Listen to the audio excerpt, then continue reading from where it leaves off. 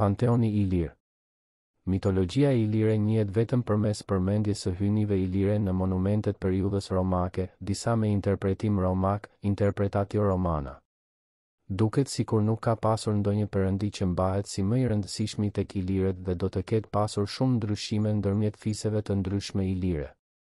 Ilirët nuk kanë zhvilluar një kozmologji të njëtrajtshme në të cilën ata të përqendronin praktikat e tyre fetare. Disa hyjni njihen vetëm nga gadishulli Istria, siç është Eja, Malesokus, Boria dhe Iria.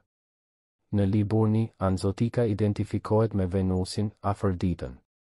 Teonimet të tjera vendase përfshin hyjnit Latra, Sentona dhe Ika. Bindi, identifikuar me Neptunin, adhurohej tek fisi i apodëve. Më në veri, burimet e ngrohta të Topuskos i dedikoheshin Vidasusit dhe Thanës, të identifikuar me Silvanin dhe Dianën. Nga Ballkani lindor, kulti i kalorsve thrak u përhap në Iliri gjatë shekujve të parë të erës sonë. I përshkruar si një luftëtar mbi kal që mbante një shtizë, Medaurus ishte mbrojtësi i qytetit të Ilir Izion. I vendosur në gjirin e Kotorit në malin e zi të sotëm, ky vendbanim Ilir u shndërrua në një qytet romak. Gjatë luftërave Ilir Izioni ishte kryeqyteti i perandorisë së mbretëreshës Teuta.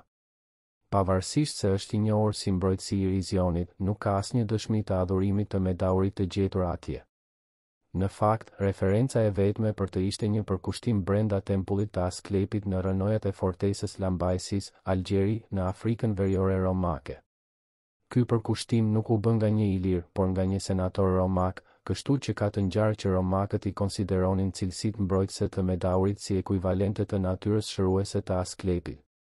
Disa të tjerë e konsiderojnë si perëndi lufte ekuivalente e hyjnisë Mars. Mbishkrimi përmban një lutje ndaj perëndisë që të ruante tempullin pavarësisht largësisë së tij nga atë i tij, diçka e ndier fort nga garnizoni romak i vendosur aty pranë.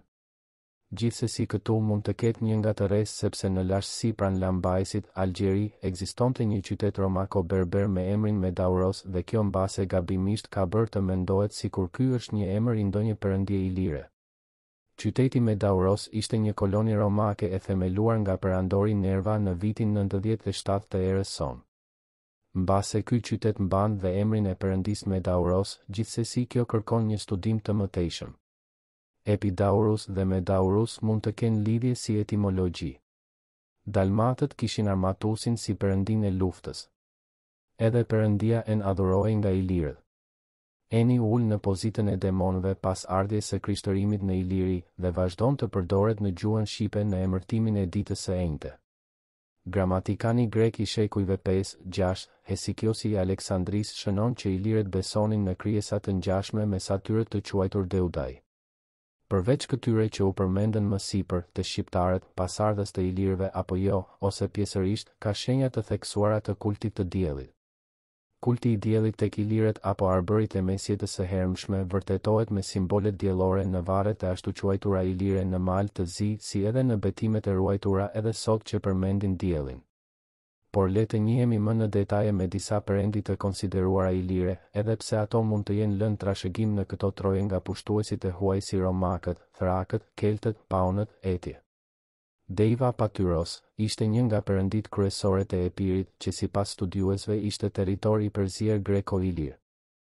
Në rasën kallëzore thuhet Dei Patyrus që përkthehet ati qiell dhe ngjan me shumë si emërtim grek pasi patera i thone atit edhe sot greket. Mendohet të jetë analog i Zeusit grek apo Jupiterit romak. Zeusi në gjuhën hitite quhej Zeus. Si pas Hesikut të Aleksandris, Deiva Patyrus vazhdonte të adhurohej kryesisht nga fisi epiriot i Timfejve, Tympai, deri nga fundi i shekullit të 5. Mendoj se nga kjo ka ardhur dhe fjala divine, Deiva diva, hynor, qiellor. Eni, fillimisht ky është gjetur në mbishkrime me sape në Italinë e Jugut. Mendohet të jetë sinonim i Diva Patyros. Si pas autorëve, ky është emri i një perëndie të lashtë ilire që ka mbjetuar deri në ditët tona në emërtimin e ditës së enjte. Ai ka pasur funksione të ngjashme me të Jupiterit, Zeusit. Medauri, Karl Patz dhe Mojkom Zeqo e kanë konsideruar këtë si perëndinë ilire të luftës, duke u mbështetur në një mbishkrim, ndërsa të tjerë e bazas vlerësojnë me Asklepin. Medauri është konsideruar perëndia mbrojtëse e qytetit bregdetar Ilir në grykën e Kotorit. Këtë emër mbante dhe një anije Liburne. Në mitologjinë romake ai ngjason me Marsin dhe në atë greke me Aresin. Andinus është një teonim, emër perëndie i përdorur në perandorinë romake për t'u referuar një perëndie të adhuruar në zonën e Kaçanikut të sotëm, dikur pjesë e Moesias së epërme në Dardani. Mund të lidhet me emrin Andis, Andi. Ky teonim është klasifikuar si hyni kelte, por gjithashtu edhe si një nga emrat e hynive ilire. Sidoqoftë, dëshmitë epigrafike për këtë emër perëndie janë zbuluar në zonën e fiseve të Dardanisë së lashtë. Emri mund të ketë origjinë vendase në Dardani gjatë periudhës së perandorit romak Trajani. Ndoshta ka dhe element thrak apo panonian. Prena, premtja, perëndesh ilire e cila më vonë është ndëruar në shenjtore e krishterë për shqiptarët. Sipas autorëve, ajo konsiderohej si perëndesha e dashurisë dhe e pjellorisë, prandaj identifikohet me Afroditën greke dhe Veneren romake, në disa versione edhe me perëndeshën tokë, me atributin e pjellorisë. Prej saj rrjedh dhe dita e premte, që në veri thuhet e prene, ashtu si tek romakët Venerdi, nga Venera. Në Shqipëri gjenden kisha dhe vende me emrin Shna Premte. Shpesh besimtarët ditës së premte i referohen si zoja e premte. Ajo njihet gjithashtu si zonja e bukurisë. Një tjetër perëndesh ilire e identifikuar me Afroditën është Anzotika e gjetur në Dalmaci. Ekziston edhe një hynesh romake apo etruske me emrin Ana Perena, festa e së cilës kremtohej në idet e Marsit, 15 Mars. Logeti, perëndi iliro me sape. Ai konsiderohet si perëndie të vdekurve nga i cili rrjedh dhe fjala Luga.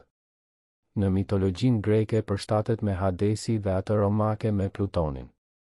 Thana, perëndesh ilire e gjuetisë dhe e hënës, emri i së cilës është gjetur në disa altare në Kroaci dhe Bonsje. Ajo mund të krahasohet me perëndeshën latine Diana. Sipas Eçabeit, nga kjo fjalë mendohet të ketë prejardhjen edhe fjala Zana e Shqipes apo dhe Hana, hëna. Gjithashtu emri femëror shqiptar Tana dhe emri mashkullor Thanas e kanë burimin prej kësaj perëndeshe. Bindi është identifikuar si perëndi ilire e ujrave të rrjedhshme e dëshmuar në trojet e Japodëve, Liburnëve dhe Dalmatëve deri në Panoni e Madje dhe në kolonitë ilire në Daki. Ai përputhet me Poseidonin grek dhe me Neptunin romak, pasi si Bindus Neptunus, ai del në kolonitë e minatorëve ilir në Dakinë e lashtë. Në Bosnje janë gjetur 4 altare kushtuar këtij perëndie. Vidasi, perëndi ilire e kullotave, e ngjashme me Apollonin greko-romak. Ai del i shoqëruar shpesh me Thanën, motrën e tij. Tadeni, perëndi tjetër ilire e ngjashme me Apollonin. Redoni, perëndi ilire i cili shfaqet në monedha antike, kryesisht tek ardianët, ai identifikohet me Hermesin grek apo Merkurin romak. Dialos, perëndi e pajonëve ilir me funksionet e Dionisit të Panteonit grek. Ai shfaqet në mbishkrimet e Dalmacisë me emrin latin Liber. Kulti i Dialosit është dëshmuar deri në Maqedoninë juglindore. Ai përmendet edhe nga Hesiku në shekullin e 5 të erës sonë. Iria, perëndesh ilire e gjetur në mbishkrime në Flanona në Dalmaci. Mendohet që të jetë e ngjashme me herën greke. Gjarpri, në lashtësi Gjarpri ka qenë kafsha totem me ilirëve dhe ishte simbol i kultit të tokës, me anet e tij adhurohej Nena apo perëndesha toke. Kjo vërtetohet me mitin e Delfit greqi, ku me përpara thuhej që, para se aty të ishte tempulli i Apollonit, Delfi ishte një vend i shenjtë në të cilin banonte perëndesha toke, Gjea, Gaia, dhe që ruhej nga djali i saj Gjarper, Pitoni. Gjarpri shfaqet gjithashtu në mitin e Kadmit dhe Harmonisë, të cilët linden një djalë me emrin Ilir dhe vetë u shndërruan në gjarpërinë. Prandaj sipas një versioni mitologjik, thuhet se ilirët kanë prejardhje nga Gjarpri. Gjarpri lidhet dhe me pjellorinë. Le të kujtojmë dhe faktin që Olimpia e Piriote, e ama e Aleksandrit të Madh, pëlqente dhe mbante gjarpërinë si simbol të pjellorisë. Ajo thoshte se Aleksandrin e kishte krijuar me Zeusin që ishte shfaqur në formë gjarpri. Dhe pse Euta ishte një mbretëresh ilire, emri i saj ka origjinë kelte. Sipas mitologjisë, ilirët, keltët dhe galët kanë një prejardhje. Përveç kësaj, galët dhe keltët pushtuan disa zona të Ilirisë në shekullin IV dhe II për ES. Eutati është një hyjni kelte që adhurohej në Gali dhe Britani. Duke u bazuar në etimologjinë e emrit të tij, ai është interpretuar gjerësisht si një mbrojtës fisnor. Mri Eutat vjen nga rrënja Teuta, që ka kuptimin popull apo fis. Sipas studiuesve Eutati apo Outati identifikohet me Mërkurin romak apo Hermesin grek. Nga ana e tij Hermesi identifikohet me Hotin egjiptian që sipas zonave të ndryshme njihej edhe si Eul. Në gjuhën greke të sotme emri Euta lexohet Efta.